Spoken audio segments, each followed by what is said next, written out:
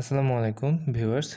Today I am going to solve this kind of problem with the conjugate beam method. The beam is loaded with a distributed load and two support. It's a simply supported beam with hinge support and roller support. So you have to find deflection with the conjugate beam method. So here is the reaction. This is omega L by 2 and here is omega L by 2.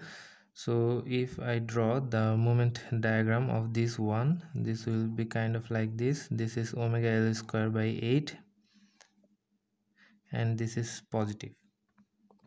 We know for conjugate beam method we just transfer this moment diagram into m by ei format, but look, this one, this is not linear shape, so the area calculation for this one is not easy.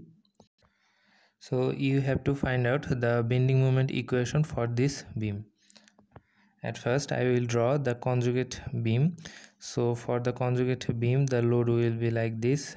This is positive, so the load will be upward, and here is our support. The support will be same as real beam because this two is simply supported and this is hinge and roller support. So you have to put here the moment function.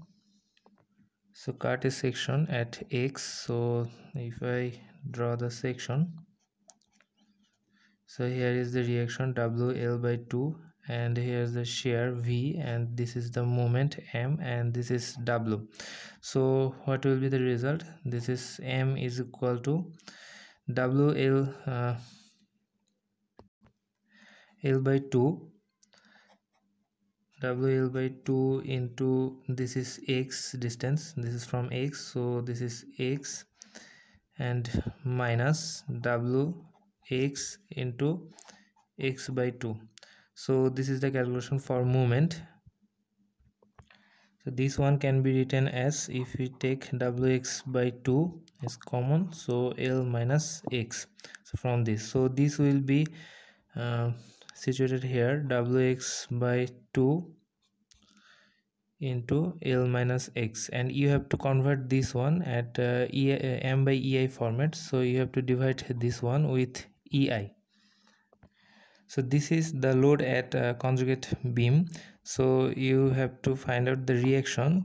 So this is a symmetrical beam section, so you can divide this with 2. So this the reaction, if I take this RA and this is RB, so RA equals to RB will be Wx by 2 L minus x by ei, and this full will be divided by 2. So this will be the reaction of this one. Now we know the shear function Vx is equal to Wx dx. So this is the load function, so the integration of load function is defined as the shear function, and moment is Vx dx. So this one can be written as a double integration of Wx d square x. So you have to find out the value of reaction, so you have to do integration. So just integrate this one with a limit of 0 to L. This is the length of L, so 0 to L, then it will be find out that WL cube by 24 EI, and this is the value of reaction. So here the reaction will be WL cube by 24 EI, and this is also the value of shear. Now you have to find out the moment diagram for mid section, that is the deflection of this beam. So you have to cut the beam at midpoint. So if I cut this beam at midpoint, then this will become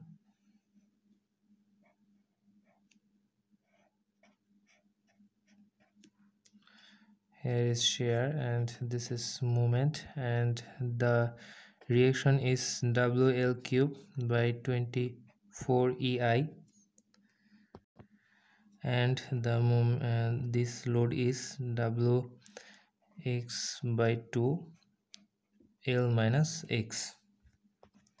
If I took anticlockwise is positive, and at this point, so this will be m plus WL cube by 24 EI into, this is L by 2. I take the section at midpoint, so this is L by 2, and here is minus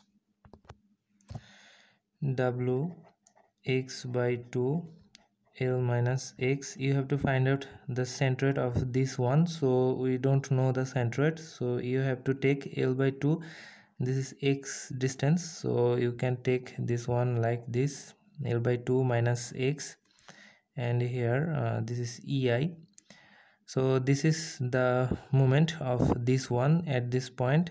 You have to integrate this one, because this is the value of the load, and you have to find out this one's limit. Put the limit it 0 to L by 2, and this is dx, and it is equals to 0. Finally, the value of this one will be minus 5 omega L to the power 4 by 384 EI.